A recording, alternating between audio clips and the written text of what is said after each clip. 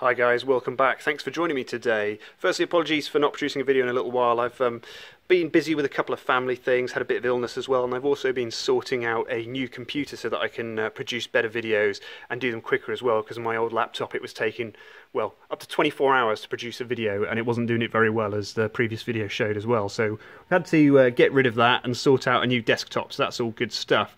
But guys, what we're going to look at then is something you've been asking for, which is the carburetor really. And so we're going to be looking at, over the next couple of videos, the 539S WO carburetor. And this carburetor will cover, in this video we'll look at how it works and what it is, and then on the later videos we'll look into how to take it apart and how to reassemble it and get it working again, okay?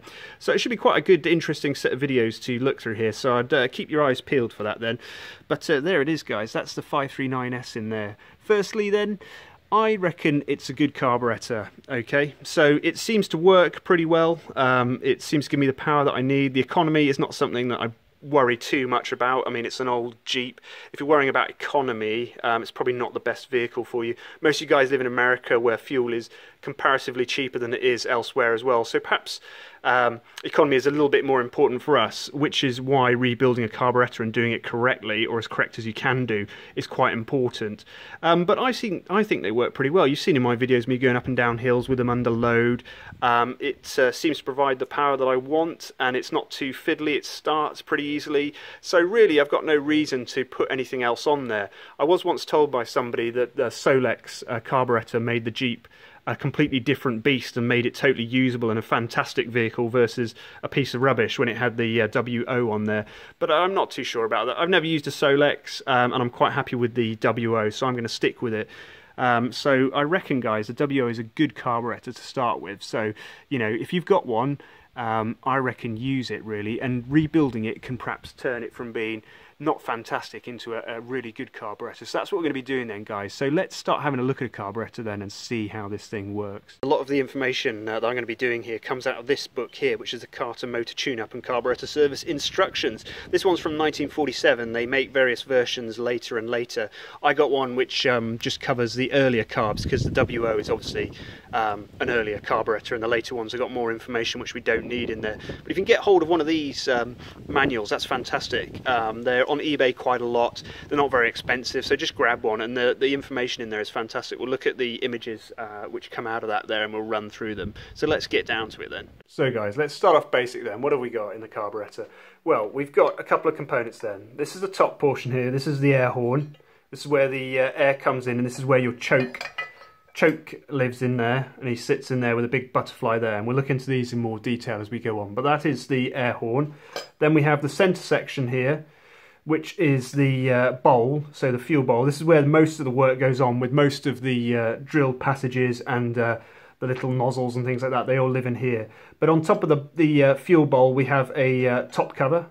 So there's a cover which lives in there, and then you can see the big fuel bowl where all the fuel sits. So this is the body portion, and then we come down to the base, which is where the idle circuit lives as well. So we can see there's air holes drilled for fuel air mixture to go down, and more holes drilled in around here, and this is where your throttle butterfly lives. So the throttle butterfly, which controls the amount of air entering the engine, that's where it lives in the base here, okay? So that's the base. So those are the major components of the carburetor then, and we will look into each piece as we go through the circuits with a little bit more detail. So guys, let's start off then with the low speed or the idle circuit. There you go, the nozzles. Thanks for that, guys. So this is quite an important one. The manual reckons that this circuit works up to 20 miles an hour, and then it starts to hand over the brunt of carrying and the fuel down to the engine, to the high-speed circuit. So the low-speed circuit isn't just for idle, although it's called a low-speed or idle circuit. It also does some of the work when you're moving as well. It reckons up to 20 to 30 miles an hour, which seems quite high to me, but there you go. So it's a very important circuit, and one of the other interesting things that it says about it is that this low-speed jet here, this guy, this important little low-speed jet, the hole in it is accurate to 1/4 of a thousandth of an inch, which is not a huge amount, okay? So it reckons that you should never, if it's full of anything or gummed up, you should never stick anything in it and try and clean it out. You should only blow air into it, which of course for us guys is difficult, because we've got old nozzles which look good like this one, but who knows how much oil, lacquer and things like that are built up inside there. So only really deep cleaning is ever going to get that back to its manufacturing tolerance, and you probably can't even get it back to its manufacturing tolerance of 1/4 of a thousandth of an inch. You probably just have to replace it. So finding an accurate Carter Master rebuild kit is probably the way forward there, guys. Maybe the reproduction rebuild kits can get accurate to 1/4 of a thousandth of an inch, but I'm not sure about that. But the manual seems to reckon if it's not accurate to 1/4 of a thousandth of an inch, then it's useless. So interesting one there, guys. But what we've got, let's just have a look at this then. So we've got our low-speed jet and we've got our idle adjustment screw. Now, in the WO, they're slightly different to how they look here. The idle adjustment screw comes down at an angle like that, and then the idle passage plug is here. That's where the copper rivet goes. And then inside it, can you see, this is the opening port there, the idle port, the slot, and this is the idle adjustment screw port there. I don't know if you guys can see those, but that's where they live, okay? So that's what we're looking at with the base. And then the top, it's exactly the same. However, in this case, on the WO, instead of the low-speed jet being up like that, it actually comes down and screws in, okay? So it's like that instead of like that, but it's identical, okay? So what we've got then, guys, how does this work? So when the engine, let's start with the engine just cranking over. So it's not running yet, it's just cranking over. The throttle valve in the base, we talked about already, it lives inside there. The throttle valve is nearly closed, okay?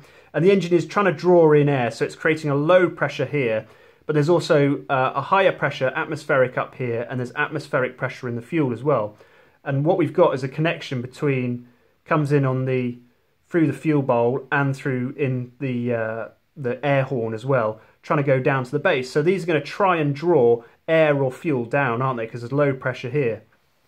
So what happens then is the fuel comes up, it comes through a drilled passage, enters our low-speed jet, which, as we said in the WO, comes from above, whereas let's do it like this then.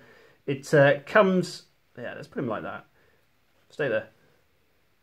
Comes through the tiny little port there, comes up, air is being drawn in here as well because they're at higher pressure, and that air mixes with the fuel coming in here, okay, and it starts to aerate it and atomize it, so you're getting an air-fuel mixture here. It goes through a tiny little passage there called an economizer, which tries and sorts the ratio out, and then more air bleed comes in through here as well. So it's mixing fuel, air into fuel here, and it's mixing air into fuel here to try and get it atomized and bubbly and all in the correct ratio. But it's still quite rich, so it comes down, it's being drawn down, and it enters our idle passage area, that little slit, okay? And it can be drawn in like that, and it can also be drawn in here. Now we have the idle adjustment screw in the base there, which we can screw in or out. If we screw it in, it stops, it reduces the amount of fuel air going in here, and if we screw it out, it increases the amount of fuel air going in. So it's quite straightforward, guys. So we've got a fixed slot there which changes as the throttle valve opens. It uncovers more of it and lets more of it out. You imagine if it's further up, more can flow down. So that's one way that the amount of air fuel is coming in. But then we've got a fine-tune adjustment on this idle adjustment screw, which is the one we screw in and out. And as you can see, what we're saying is the low-speed circuit doesn't just work at idle. If this is the idle position here, is the throttle butterfly just cracked a little bit, as you open the throttle butterfly up more, it just uncovers more of this slot, so more of the fuel is coming out through this idle circuit. So the idle circuit doesn't just work at idle, it also works up to, they reckon 20 to 30 miles an hour, but I reckon that depends on the vehicle. Who knows with the Jeep, maybe it's up to 10 miles or 5 miles an hour, I'm not sure, guys. Somebody will know out there, but unfortunately it's not me. But that's how it works, really, quite straightforward. Fuel comes in, goes through metered jet, mixes with bypass air, goes through an economizer which tries to limit the amount of fuel going through. More air is bled in, mixes with the fuel. You've got a fuel-air mixture coming down here. Some of it can escape past the throttle butterfly into the low pressure there, but some of it can also go out to the idle adjustment screw, which we can then screw in and out to affect the idle adjustment running, okay? Because you can see once you start to uncover the port, this idle adjustment screw becomes less important. So once you start to go a couple of miles an hour, the idle adjustment screw has less effect because more fuel is coming out there. So that is the low-speed circuit, guys. Hopefully that makes sense then. It's quite straightforward. Let's move on to the different circuits. Right, guys, then. Let's move on to the next one, which is the float circuit. Now, this is quite simple bit, but it is very, very critical actually about how the high-speed circuit runs. So weirdly enough, something so simple and overlooked is actually something really important about getting the mixture right in the Jeep and the carburetor, which is quite interesting really. So we can see in this image here what it looks like. We've got the top cover, and this is sitting in the bowl, remember, so we've got, imagine the bowls on it. So that's sitting like that then, and then we have a float which sits there, so we're doing it like that, he sits there, and then we have this needle seat is screwed into the top, and then you have a needle which sits inside it, okay, like that, and the needle goes up and down with the float, and this needle seats in the top of the the needle seat there. So when it's right at the top there, that blocks off the fuel coming in, so fuel's coming in here at the top, and when the needle is all the way up, so say the float is sitting high, it's pushed that needle up, no more fuel can come in, but as the float drops down, the needle can drop down and it comes out of its seat and fuel can flow in, okay? So that's the premise of it. It's very straightforward. It's just a little needle which gets pushed up and down by a float and allows fuel to come into the bowl or stops fuel coming into the bowl. Pretty straightforward really, isn't it, guys? But it is a very critical component in how the high-speed circuit works, which is quite interesting really if you think about it, about the way that the fuel is controlled and the way that the high-speed mixture is controlled is literally by a float and can be affected by gravity and the angle of how the Jeep is sitting. You know, if the Jeep is at an angle or something like that, the float can go up and down, which would affect the amount of fuel in the bowl. So it's quite a simple and straightforward device and premise, but it is not perfect in controlling the fuel. So that's it inside there. You can see what we said. There's the float, there's the seat, the needle is inside there, and it goes up and down. But if we have a look here then, guys, we can see in these images, it's quite useful to bear in mind. I'll not use the images for what they're used for, but we'll look at it. So let's have a look. Right, so this is the fuel level inside the bowl here, okay? So there's the fuel level, and you can see the fuel level lines up accurately with the top of the nozzle for the high-speed circuit, which we'll look at in a second, okay? So there, that level is there. So if there's nothing drawing, if there's no pressure sucking fuel out, if we're just sitting normally, no fuel, if it's at the correct level, right, when we set up the float, if it sits at the correct level, no fuel will flow out, so that's perfect, right? But obviously then, if we had the fuel, this float was set too low, and the fuel level was sitting too low here, okay? So the fuel level was down here. You could see that the fuel level would sit down here in the nozzle. So when the low pressure is trying to draw fuel out, it has to suck it up the nozzle to get it out, okay? So it actually has to do a bit of extra work rather than the fuel level being just on the lip of the nozzle, just ready to pour out. If it's all the way down here, it has to be drawn out quite hard by the vacuum inside the throttle, inside the air horn, okay? So that would mean we have a lean mixture. So if your float is set up so that the fuel level is too low in the bowl, you get a lean mixture, okay? But conversely, if the float is set up so that the fuel bowl level is all the way up here, you could see that even with no vacuum, no suck or drawing fuel out of the nozzle here, it would just simply siphon by gravity. So it would be trying to come out of the nozzle even with no suck or draw. So that would be too rich a mixture. So amazingly, despite all this metering rod and all this clever stuff we have, if your float level is incorrect when we come to it and we set it up in the future, if this float level is incorrect, it will either cause a too rich or a too lean mixture. So it's incredible when you think about it, that this little thing, which perhaps we don't overlook, you know, we just throw the float back in there and we don't care about it and we go, that'll be fine. It is absolutely critical that it sits at the correct height so that your fuel is just touching the lip of the nozzle, just ready to be drawn out. So it's something which is not really, I don't think, thought about too much, but it is something really, really critical. And we can see what I mean as well about, you know, going up gradients and stuff like that. If you go up a gradient and the Jeep tilts, it's going to affect how that fuel level sits in here, so it'll affect the mixture as well. So this is why it's not a perfect system. This is why electronic control units and systems which don't use float levels like this produce a better fuel-air mixture ratio over varying different conditions. So there we go, guys. That is the float circuit. Very simple little thing, but very, very critical in how the high-speed circuit works, which we'll come to in a second. But just bear that in mind then. That's the float circuit, and that's allowing fuel to come into the bowl at the correct level, okay?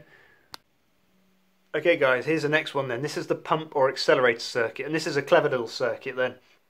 So what we have in the Jeep is, we have attached to our foot pedal or accelerator pedal, we've got a connection to the butterfly, the throttle butterfly in the base, which we've talked about, okay? And that has an instantaneous response. As soon as you move the accelerator pedal, the butterfly will open, okay? It happens straight away.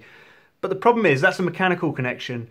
What we're talking about is differences in pressures, aren't we, and things like that. And the problem with that is that there's a lag between the demand, the opening of the throttle butterfly, and when the fuel is supplied to the intake from the carburetor. Okay, there's a lag just due to pressures and how long it takes the fuel to move around, inertia, things like that. So if I suddenly stamped on the accelerator pedal on the Jeep, the throttle butterfly would open, a lot of air could get into the engine, but the fuel is lagging behind. It's got to wait for it. So what that means then is, as soon as you stamp that throttle, instead of getting the power you're expecting, you suddenly get a lean condition, and the engine will start to sputter and it will bog down. So if you've got a Jeep where you can you stamp on the throttle pedal and it goes bleh, and then it picks up, that's because the accelerator is not working. The accelerator pump system or the circuit is not operating correctly, because you're getting that bog down because it's suddenly starved of fuel. So the way they got over this then, guys, is we've got our fuel bowl full of fuel here, and in the side we have this little area, and we've got a pump, a little pump who lives in there. This is a manky one, okay? And this is what we can see here. Here's the pump, okay? And the pump, the top of it, is connected directly to the throttle butterfly. So any movement of the throttle butterfly instantly acts on the pump as well, okay? So imagine this area is all full of fuel, okay?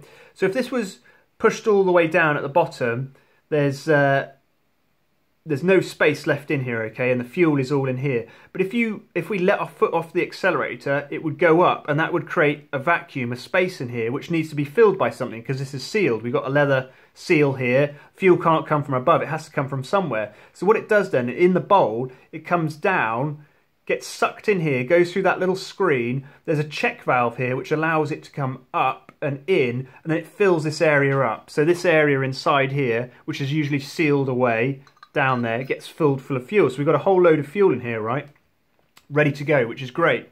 So when we're driving along, we suddenly hit our accelerator pedal, the pump plunger is pushed down, so that creates high pressure in here, which forces the fuel back out from where it's come from into here. Now this little valve here allows fuel to come in, but it doesn't allow it to go back down, so this area is blocked off now, so the fuel can't just blow straight back into the fuel bowl, which is good news. But the one up here we've got as well, this was seated previously when it was sucking in fuel. This wasn't allowing anything to come from above, but now we're pushing, we've got high pressure in here, it pushes this little ball off the seat, and then the fuel can go up. So it can't go down, it can only go up. So it goes, gets blown up there, comes into here, and then it comes out through our little pump jet.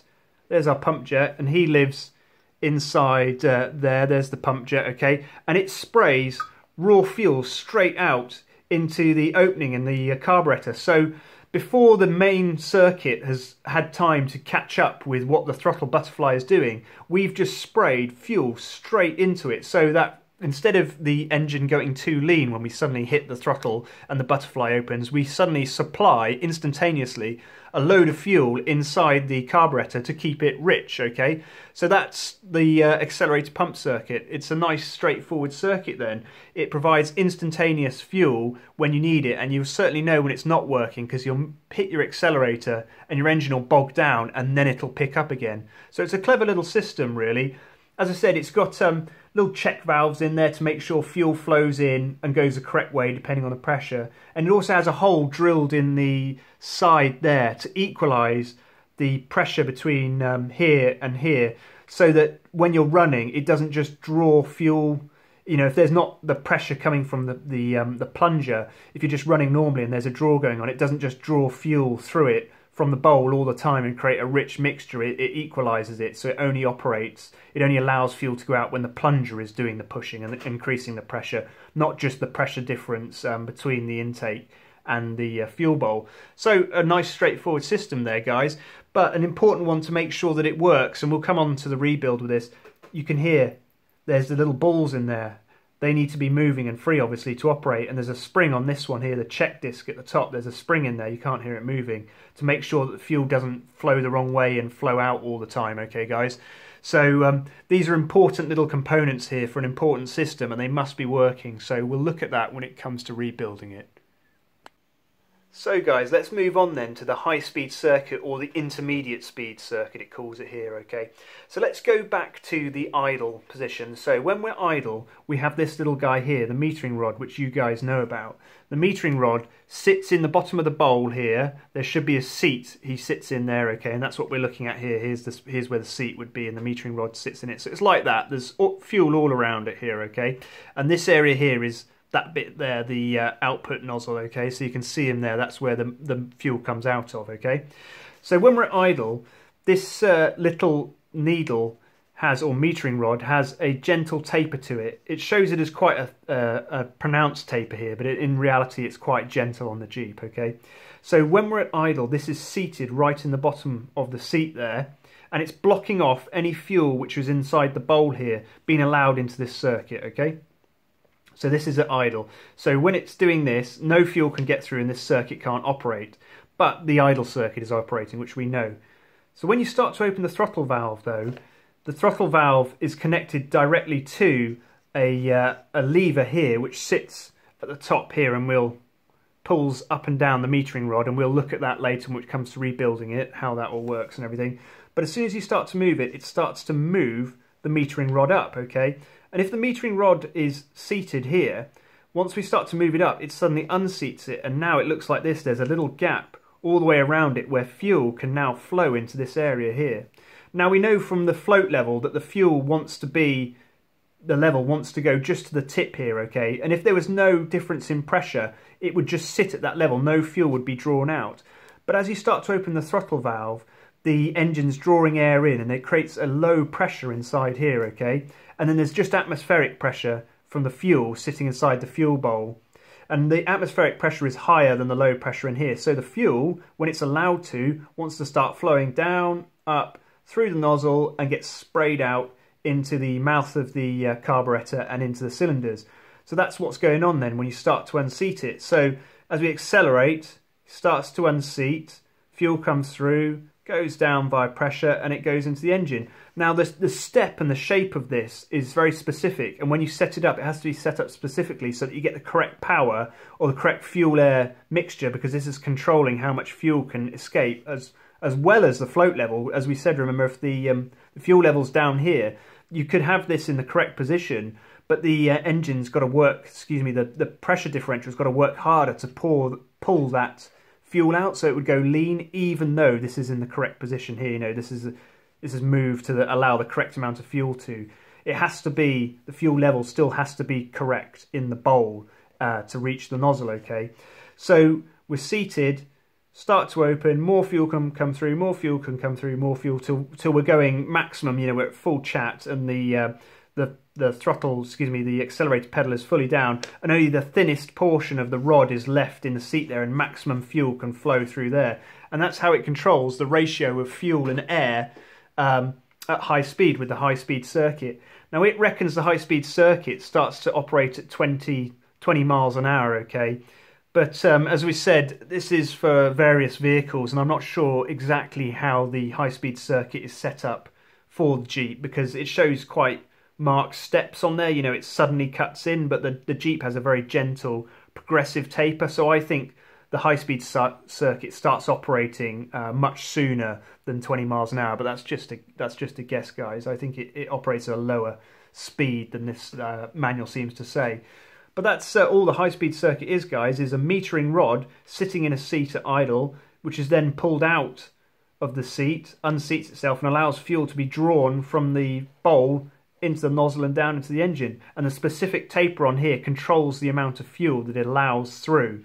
Okay, so obviously setting up this metering rod and where it sits at idle and stuff makes all the difference, because you could have, if you didn't set it up correctly, you could have it so that where the position it should be at 15 miles an hour, say, the fuel-air ratio for 15 miles an hour, if you'd set up the rod height wrong, it could be all the way up here in the position it should be at for like 30 miles an hour, so you'd have a rich mixture. Or if you'd set it too low at 15 miles an hour, it could be set at the position, you put it too low, and it could be set at the position which is only allowing enough fuel through for 5 miles an hour. So that's why the metering rod height when it comes to it, setting it up is quite important, and there's multiple ways to set that up. But that is the high-speed circuit there, guys. It's controlled by a little metering rod sitting in a seat and the float, the fuel height in the chamber due to the float. So there's two things working there together, guys.